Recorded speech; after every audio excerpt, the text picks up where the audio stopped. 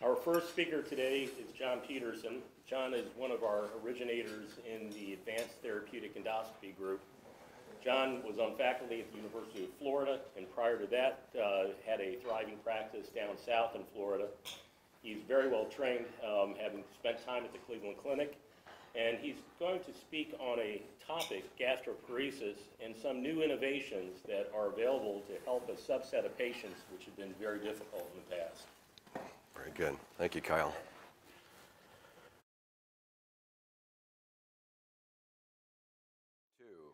How's that? Good? Thank you all for coming. What I'd like to do today is talk about gastroparesis, which is something that we all see almost every day in our practices in some way, shape, or form, but many times we don't know exactly what to do with these people. In the hospital setting, they're in the emergency room almost every month, aren't they? Nausea, vomiting, pain. We think that they're drug-seeking. Maybe they have disease. Maybe they have something else. And we don't know really what to do with them, and they become a constant revolving door into the hospital system. In the clinic, we get frustrated because we try some of the medications that are prokinetics to try to make the stomach empty a little more efficiently, but most of them don't work or have significant side effects. So along has come some new technology that has really been out there now for 14 years, but it's only been refined in the last few years that we can use it, and we're actively involved with putting in some of these, quote, pacemakers, or really neurostimulators that can enhance the way the stomach empties. Let's talk a little bit about gastric emptying. As we all sit here and have scrambled eggs and French toast and bacon and all these good things, be aware of the beauty of gastric motility. I think we all take it for granted. When we eat a meal, not a liquid part of the meal, but the solid component of the meal, it goes through a number of phases. The first is called accommodation, meaning that the proximal stomach becomes very receptive, somewhat dilated, somewhat atonic. It wants to receive the meal. The cardia, the fundus, and the upper body of the stomach want to do this. And it goes through a series of both neurogenic impulses to do that through the vagus and other nerves, as well as other hormones. There's a hormone that we're learning about in bariatrics called ghrelin. We're finding that ghrelin is a very powerful gastric stimulant of emptying. Nitrous oxide, substance P, peptide YY. These are all things that involve the proximal stomach in creating a good accommodation state so that the meal can be received. Once it's received, now we go through about an hour, hour and a half of grinding.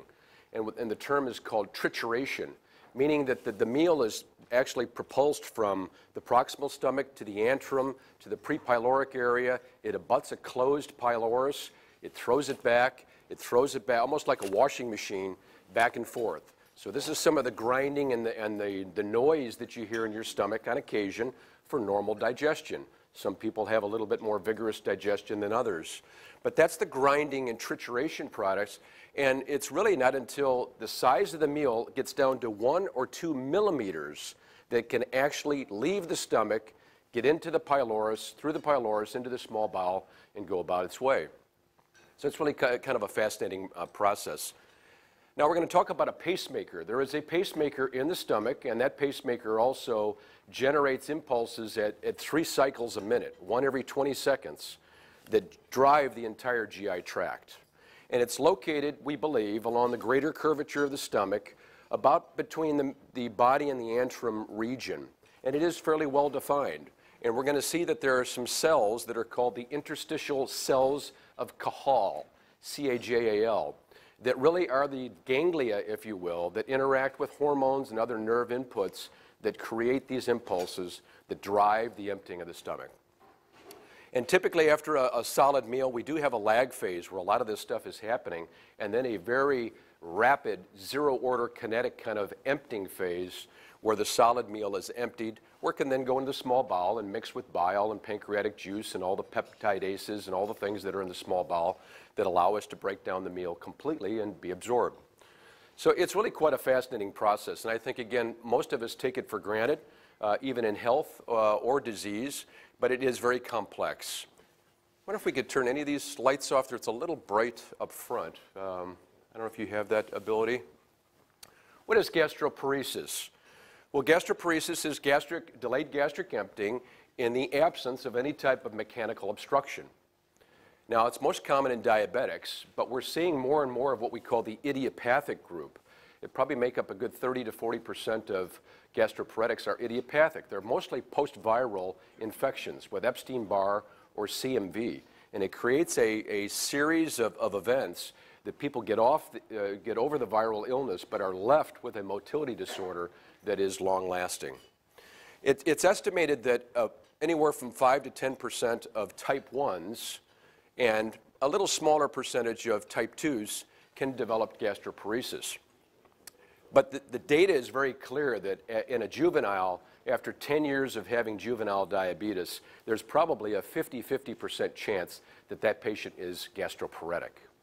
It's a little bit less prominent in the adult onset type 2s. But again, you can tell by the number of people in the United States today that have these diseases, how many people that we're really seeing with these conditions. It's really quite amazing. Now, some confounding syndromes that I have a hard time working with at times are these listed here. Rumination. Rumination is the process where a meal is chewed, swallowed down the esophagus, but then it's immediately regurgitated back into the mouth like a cow chewing his cud, right? And that material is re-chewed, re-swallowed, re-regurgitated, swallowed. It's an unusual disorder, but it's real. It does happen in the setting of psychiatric illness, but in some people, it's just a phenomenon. And it's very, very confusing because people say that they belch and regurgitate and want to vomit sometimes, but it really is not gastroparesis, it's rumination.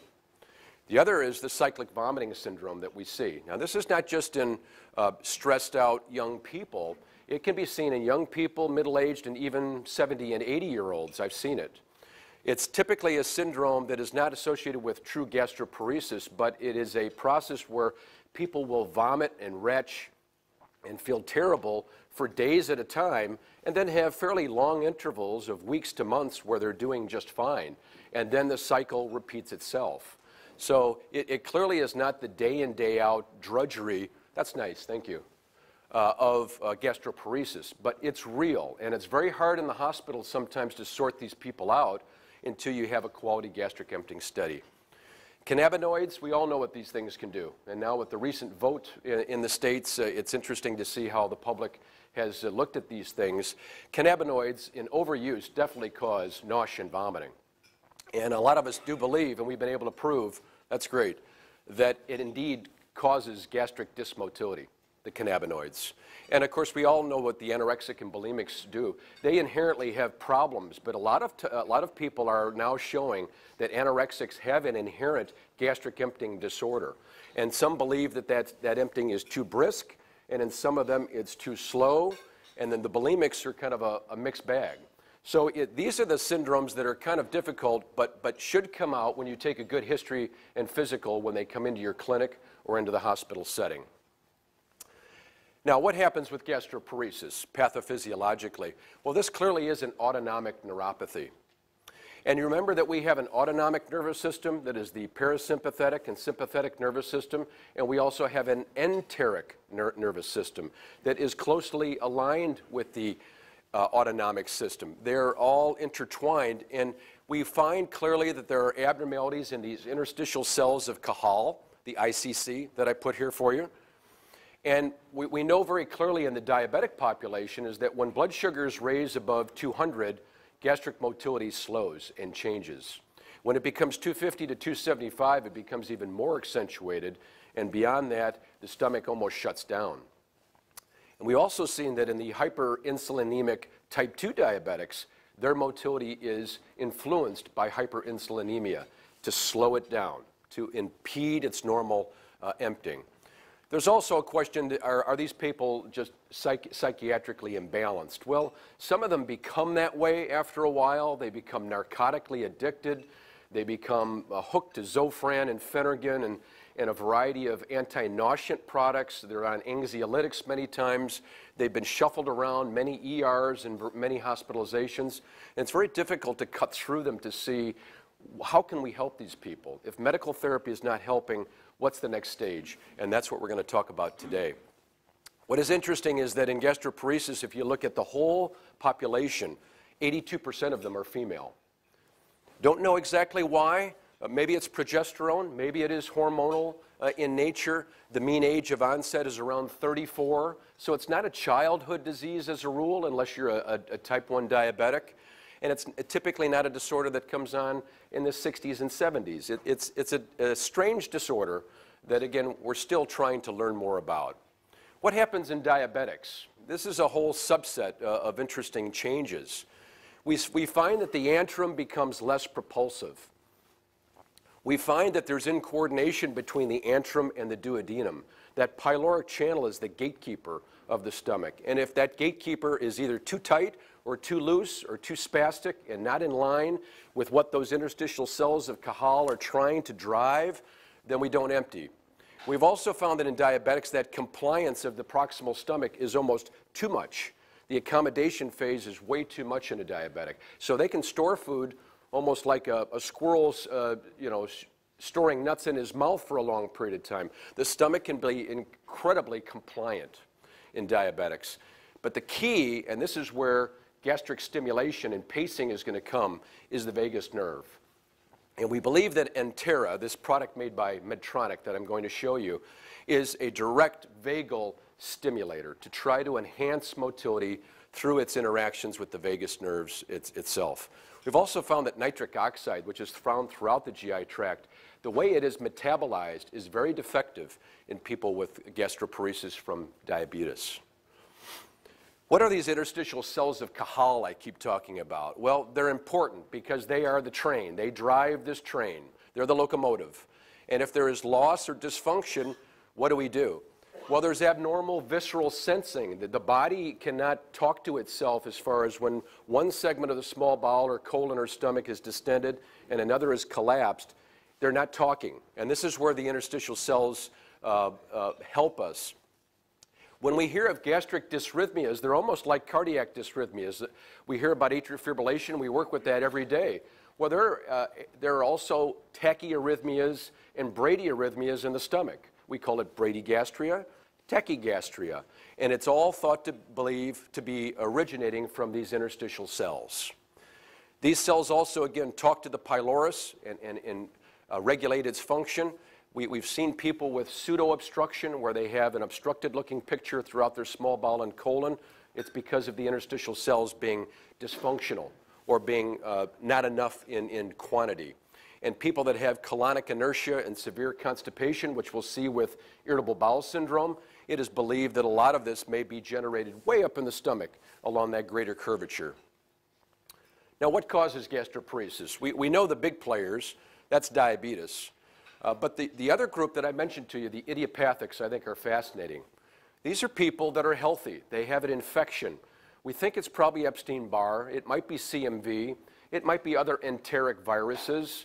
And those viruses get in our system. They do their thing. The patient may have a common cold, get over it. Then all of a sudden, 2 months later, they're left with, I'm nauseous. I can't eat. I'm dysfunctional. And we find that they're profoundly gastroparetic. So that's the idiopathic kind of post-viral scenario.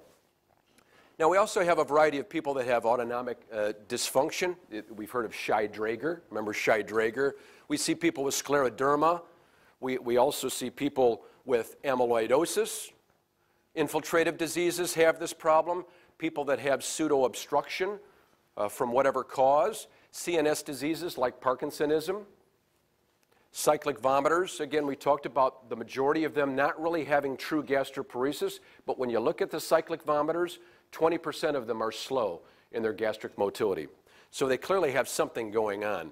Here's again the rest of the shopping list, and this shopping list can go on for another 10 different disorders.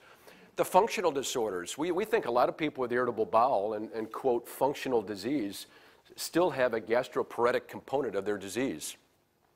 All the people that had antrectomy and vagotomy, remember that back in the 70s and 80s when people had peptic ulcers that were not getting better with antacids?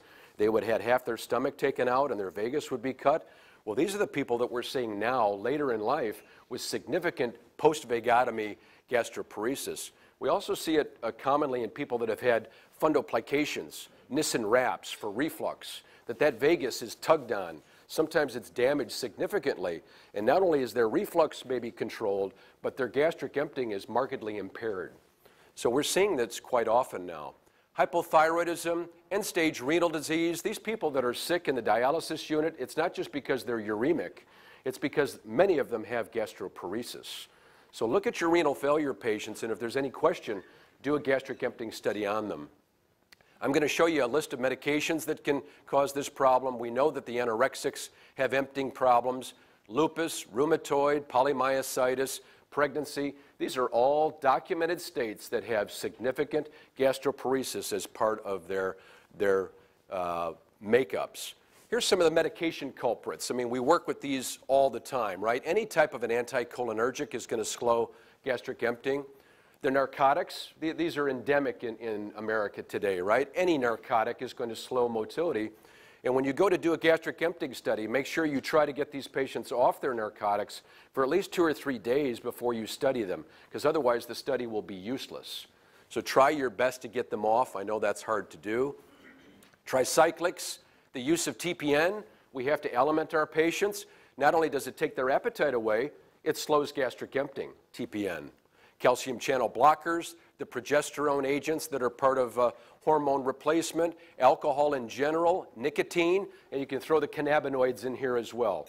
All gastric dysfunctional agents. Now, what are the symptoms? We know that nausea and vomiting is the prototype, and pain. And a lot of people don't believe that pain should be part of this disorder, but it really is. 60 to 70% of gastroparetics will tell you they have significant pain, whether it's from gastric distension or it's from ganglia being a little bit unhappy. Don't know exactly where some of their visceral pain comes from, but it's real. Early satiety, their reflux becomes out of control. Maybe that's why you're seeing them in your office, that they have unrelenting regurgitation and reflux. Well, it's because the emptying below is dysfunctional. So their GERD can get out of control. Changes in blood sugar levels happen. When these people are not eating, they're obviously hypoglycemic at times. Some of the diabetics, though, will come in, they're at 300. They may be at 80 the next day. They're all up and down the map. And blood sugars are very difficult to control in these patients because you don't know if they're in a good phase or a bad phase in their digestion and emptying. They lose appetite, and sometimes they lose profound amounts of weight. But I can also tell you a little caveat that a lot of these gastroparetics are obese. It's because what they eat. They try to get by with milkshakes and chocolate and sweets and things that they can at least get in the stomach that are semi-liquid or mechanically soft, get by with them, and as a result they can still gain weight despite being profoundly paretic. So don't throw the obese patient out of your practice because you just don't think that they have gastroparesis. They may have it. A little bit small on the slide, but I'll tell you briefly, how do we make this diagnosis? Well, I think an upper endoscopy is important for the patient that has upper abdominal pain and nausea. You need to make sure they don't have something peptic or neoplastic in their esophagus, stomach, or duodenum. An upper GI done in the past doesn't really give us a lot of information about emptying. Ultrasounds used to be done to look at the size of the gastric cavity, but again, not real helpful. We then move on to where the bottom line is that the state of the art is with a 4-hour radionuclide gastric emptying study. And to be honest with you, the way we do them at Baptist, they are upright. It's also important not to do the emptying study flat. It will give discrepant results. And make sure that your center where you're doing these, whether it be an ambulatory radiology center or your hospital setting, they're not doing a 2-hour, they have to do a 4-hour. It's vital. The 2-hour will miss a vast percentage of these patients with paresis. So I know it ties up their machines and they get a little bit upset that the techs have to sit there and work with these people for 4 hours, but it is vital that we do a 4-hour emptying study. And the one that we do is a technetium sulfur labeled meal. It's usually a small scrambled egg with a piece of bread, a little bit of jelly on that bread, a glass of water. That's it. They watch the meal over 4 hours in a quiet room, and again, semi-upright to upright, and this is how gastric emptying is analyzed very technically. Now in Florida, we did a lot of gastroduodenal manometry. We don't do that here in town. It was a tube that was placed into the pyloric channel and out into the duodenum, and you could really assess these slow waves of contraction of the stomach and then how it changes in the duodenum. You know, it's an interesting study at a tertiary center, but it doesn't really help us in the practicality of what we do here in town. Electrogastrography is a sensor that's put over the stomach and then gives the examiner an idea of the frequency of these slow waves. Is the patient going at 3 cycles a minute? Are they at 10? Are they at 1? You know, it's a rough, non-invasive way of telling how emptying is working, but still doesn't match the radionuclide study in any way, shape, or form. Radiopaque markers can be taken. It's a little capsule with 10 radiopaque little discs. You swallow that. You take a picture in 4 hours, and if 8 out of the 10 are still there, it's thought that this is abnormal gastric emptying. It's a poor man's way of doing a radionuclide study. Not super accurate, don't even use it here in my practice. And I think some of you may have heard about this smart pill. You've heard about pill cam that we do when we look at the small bowel, and now a pill cam from the colon. Well, there's a smart pill that's out there. We don't use it in town here, to be honest with you. Expensive piece of equipment. It measures pH, it measures gastric pressure and temperature within the stomach and gives it back to a little recording device. So when the pH changes from 2 to 7, you know that that capsule is emptying, right? It's going from stomach to duodenum. But again, it's a rough assessment of emptying. So all these things are interesting to know about, but the bottom line is 4-hour gastric emptying by radionuclide study. Now, we have a gastroparetic patient. What do we do with them? Yes, sir. I'm sorry to interrupt. As you keep discussing these topics, I just keep thinking, what is the proton pump inhibitor effect? Because it's going to change all these testing modalities that you have. Well, it'll definitely make the stomach hypochlorhydric, so the smart pill wouldn't be very worthwhile, would it? But as far as we know, the PPIs don't change motility, which is helpful because everybody's on a PPI, right? We wouldn't know what to do with them. But yeah, a PPI will not interfere with that 4-hour radionuclide study. So that's important, but that's a good point. So we have gastroparesis. Well, what do we do about it? Do we scratch our heads and refer them, or do we try to work with this? Well, first we look at their hydration and their nutrition. We try to enhance that. We advise small, frequent meals. We advise low fiber containing meals and low fat. Fat itself is a gastroparetic agent. Fat in the meal slows gastric emptying.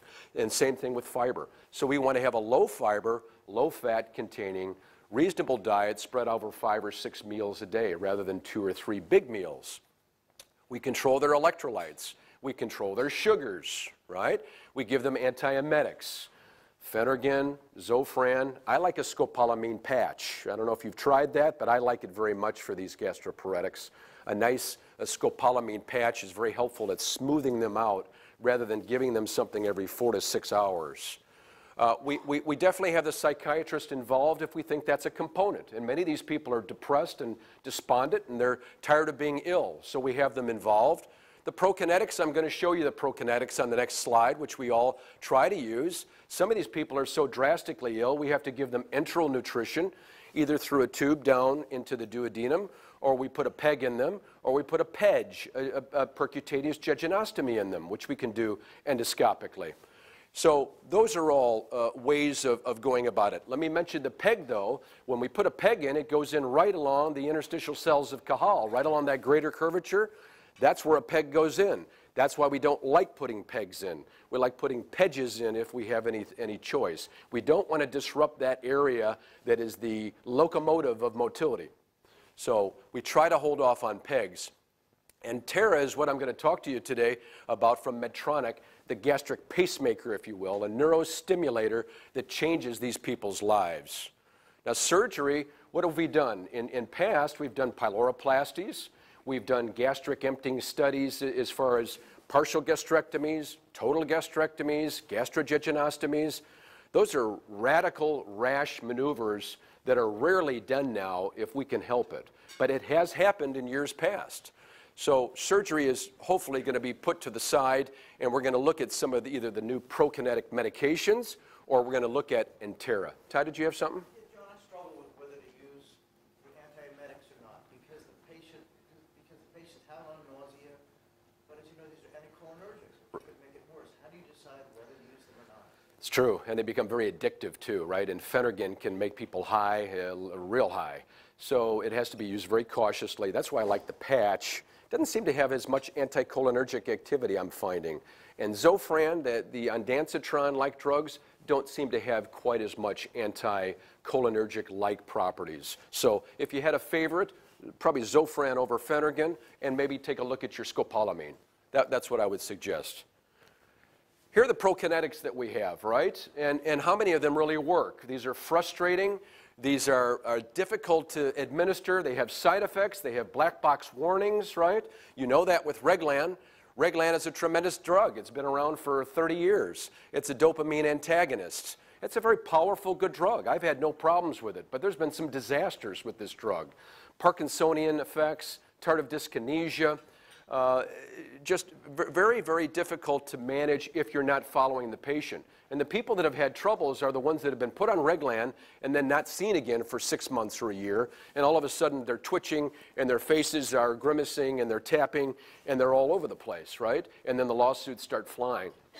So when we see people in our clinic and they take Reglan, we have them sign a waiver to show that we've talked about the drug, we're going to follow these people carefully, and it is a black box warning drug. So you have to be very careful with it, but still keep it in your armamentarium because I think it works for a small cohort of people. Erythromycin, yes, it's an antibiotic, but one of its more powerful purposes is the stimulation of motilin. Motilin is a hormone that enhances gastric emptying. Okay, so if you can give small doses of erythro, and in fact, erythro does not have to be given 250 QID to be a prokinetic. It can be given as small as 50 to 75 to, at the most I give, is 100 milligrams AC. That is a prokinetic effect of erythromycin. And again, it has tachyphylaxis, so you only give these drugs for 3 weeks of the month. 3 weeks on, 1 week off with motilin drugs, the macrolides like erythromycin. But again, a very effective drug, but keep the dose down. Cisapride, you remember Cisapride? It was here, Propulsid.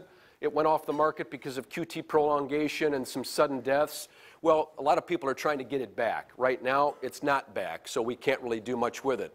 Probably the most exciting drug that I work with is called domperidone. Now, it's not available in the States, but it's very easily obtained from Canada, and it's quite cheap, and it's very effective. The dose is 10 to 20 milligrams AC. And if you have any interest in using some domperidone, let me know. I'll get you to the Canadian website. The patient literally orders it from the site. The site delivers it right to their home for very nominal fees compared to American drugs. And I find the drug very helpful. So if I have to go to a prokinetic and I'm striking out with erythro or Reglan, domperidone is definitely my first choice. Tegaserod, remember Zelnorm? It's gone now. Again, maybe it'll come back, but I'm not sure. Bethanechol, the muscarinic agonist, again, it's available. A lot of side effects, a lot of cholinomimetic side effects, so we don't use a lot of it. Here's Grelin. Remember we talked about Grelin? Well, there's in phase 3 studies now, there's a Grelin agonist that is very exciting that's going to come to the market probably in the next 2 years. Grelin, it's a very powerful hormone that stimulates gastric emptying. And yes, Viagra. Viagra is there. You got the two bathtubs, you got the people on the bathtubs holding hands, right? Yeah, you got some Viagra, you got gastric emptying. It's a phosphodiesterase inhibitor, and through some very intricate measures, it does play somewhat of a role in enhancing gastric emptying. I don't know that it would be my first choice, right? Maybe some guys it might be. Anyway, let's talk about gastric electrical stimulation now. This is not pacing, this is neurostimulation, neuromodulation. What does it do? It improves that gastric accommodation we were talking about. It has direct enteric effects. It enhances the vagus. That's its #1 claim to fame, and this is what increases gastric emptying. It also has been thought to activate some of the central neurons up in the tractus solitarius, the base of the fourth ventricle where the nausea centers are. It is thought to have some interaction with these central locations that then dull the nausea and vomiting effect of gastroparesis. My mentor at Yale was Richard McCallum. He's written more about gastric pacing than anybody in the world. He's still a great friend, and he has shown us very, very clearly that there is a gut-brain axis that we all have. Our gut talks to our thalamus, our caudate, our putamen. There are interactions going on between the stomach and the central nervous system like you can't imagine, and it's been shown in humans and other mammals that that does exist. So this is where the gastric stimulation may be acting as much centrally as it does right on gastric motility. Again, this is stimulation, not pacing. Pacing, like a cardiac pacemaker, is when a device activates contractions that are inherent to the paced rhythm that it's working with. In the stomach, it's 3 cycles per minute. Well, if you were to pace a stomach, you would activate it with low frequency, high energies, contractions at 3 a minute and try to entrain or capture that inherent rhythm. Well, that hasn't shown to be very effective in humans. So gastric pacing per se is not there. But neurostimulation now is a different ballgame, and this is Entera from Medtronic. This is what activates the nausea and vomiting control mechanism, and it uses high frequency, 14 contractions per minute, not 3, 14 per minute, with low energy. And we're going to show you the device here in 1 second. Here's a cartoon that shows the stomach. Here's where those interstitial cells of Cajal like to live, right? Right about in this area, wedged between Meissner's and Orbach's plexus in the smooth muscle of the stomach wall. This is the Entera pacemaker, and I'm going to pass this around so you can look at it and touch it and feel it and see what it's all about. And maybe just put those in the back of the room and I'll get them later. But it shows you how thin and lightweight the device is. Basically, the generator here on the bottom that you're going to feel is here. It has 2 electrodes that are placed. These are all done laparoscopically. These are done at Baptist downtown here. Steve Hodgett is a very fine laparoscopic surgeon with North Florida Surgeons. He and I have partnered, and he is the only one putting them in here in town. And he does a wonderful job, and these things are placed in the seromuscular layer of the stomach wall. They're 1 centimeter apart. They have to be maintained in a parallel distribution. They go back to the generator. The generator is implanted in a subcutaneous pocket right here in the upper abdomen, either left or right, in a little pocket that I can then transcutaneously, I can interrogate with a device to show how the pacer is working, how the modulator is working. The procedure takes about 45 minutes. It's done in the outpatient setting. It's in surgical day stay. These people are not even admitted to the hospital. And it's a beautiful technique. And thus far, I'm going to show you our data. We've done 10 in the last year, and for the most part have all done beautifully. We've not had any complications or issues, knock on wood. This is, again, the Entera generator. It's gone through a couple of phases of modulation, and this is the new and most important. This is the computer box that I hold in the office when I go to interrogate the pacer, usually at the month visit, the 2nd month, 3rd month. I see them at monthly intervals for 3 months, and we can actually put the little device on the back of the computer, lays right on the generator, and I can tell how the generator is performing. And I can also see how its battery life is doing. The batteries last anywhere from 8 to 10 years, so they only have to be changed periodically. So it's very exciting technology. What is Entera? Well, it's 2 short pulses at 14 units per minute. 14 per minute. Instead of the 3 per minute slow waves that we have in our stomachs, this is at 14. And it clearly does improve their GI symptoms. It cuts in, to hospitalizations, their use of their prokinetics, the use of their narcotics, medical costs. It's been very, very well proven that in the long term of using this device, it cuts down on medical costs. The nausea and the vomiting are the most important symptoms that improve. Sometimes the pain does not go away completely, but that terrible feeling of living with nausea and vomiting goes away. Overall, the literature will show us that 60 to 75% of people that have had Entera implanted are symptomatically improved, which is impressive. This, again, device has been around since 2000, and it was given the FDA's humanitarian distinction, meaning that no more than 4,000 of them can be implanted in a year. 4,000. So it's not like it's a deluge of activity around the world. But so they try to keep the implantations down to a controlled limit. Again, how does it help with antiemetic effects? We think that it probably directly affects the enteric nervous system. It affects the vagus. And as I talked to you, it may have some central actions on the thalamus and the caudate. Now, the study that I was involved with, Mike Hocking at the University of Florida, when I got there in '99, Mike was implanting. He's a surgeon at Florida. He was implanting the pacemaker, and I got there and got interested, and we contributed 5 patients to this big international study, which was called WAVES. There were 33 patients, 17 diabetic, 16 were idiopathics, and this was a sham study where we were able to turn the generator on for a couple of months at a time and then turn it off for a period of time, and then ask the patient, well, how were you doing during those different cycles? And then made a change where we would cross them over to the on setting. At 12 months, what did we find? 70% of them had at least a 50% reduction in their vomiting rate. And the majority of them had marked improvements in their overall quality of weight. They gained weight. People that had G-tubes in had been reduced by 85%. The prokinetics were knocked down significantly.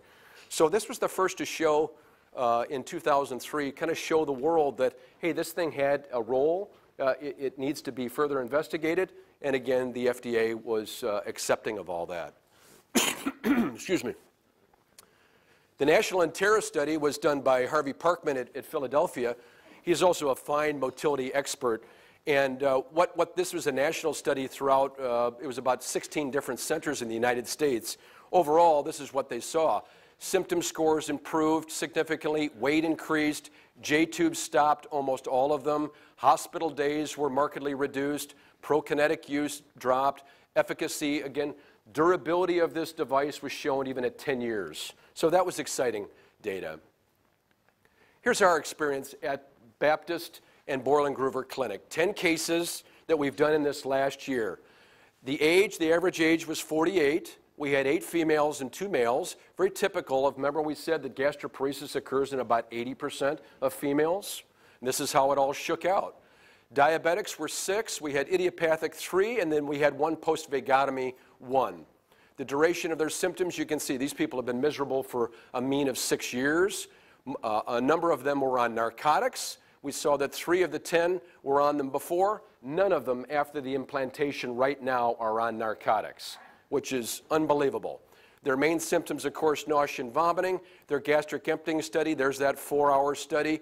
Anything above 10% is abnormal. They were averaging about 35%. So what did we see?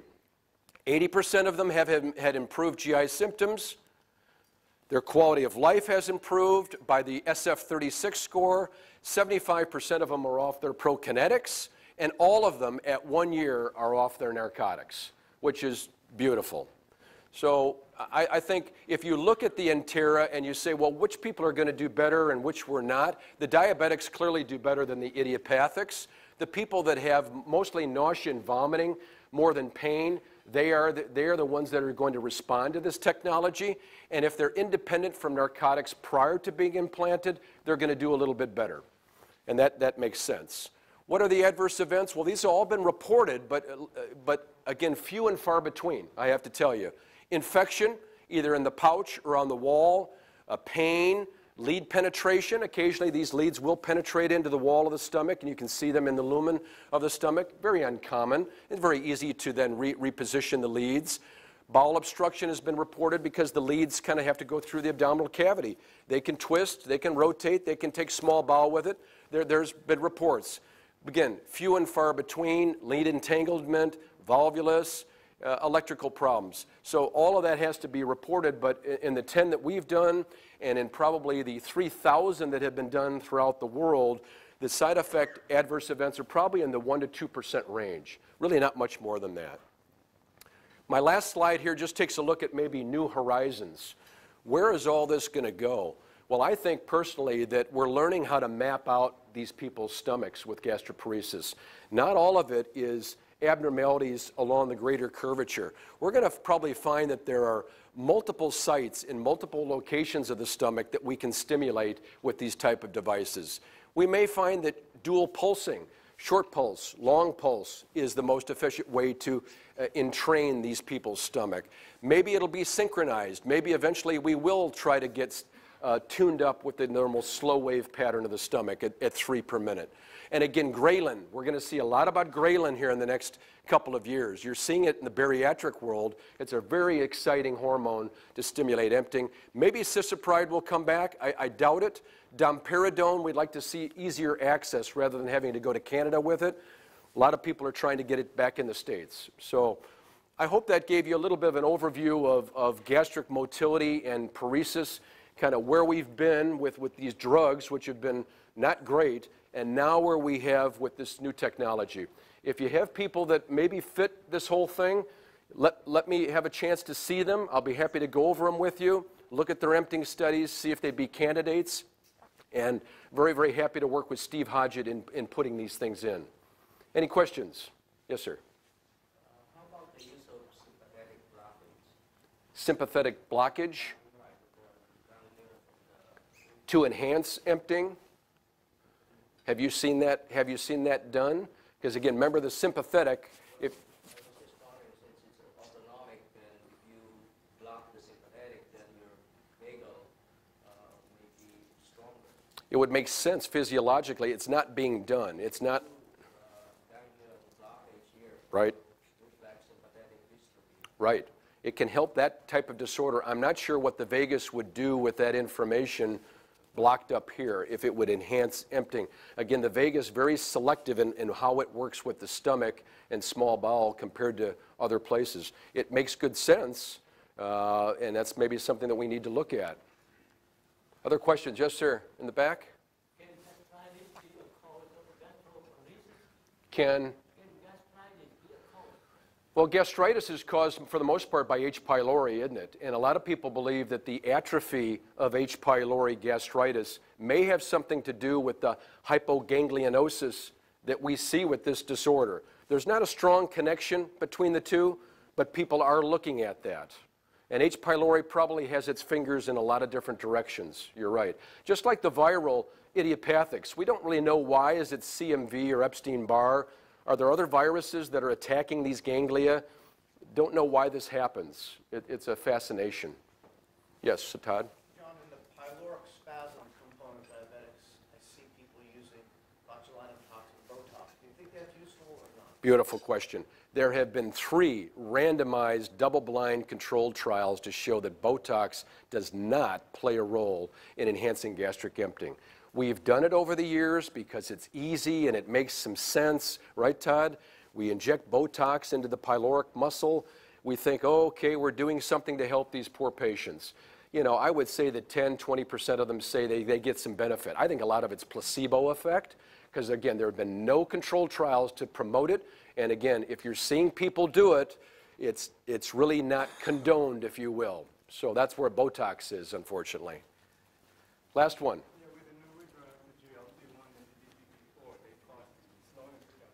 Yes. You're right. Some of the newer diabetic agents are very powerful anti-motility drugs. So you have to be aware, once they're first proved do they have it before they go on. When they go on those drugs and they have paresis, you better be ready to deal with it. Domperidone, stimulation, something is going to have to counteract where those drugs are going. That's very important. Thank you, John. Thanks very much. Thank you.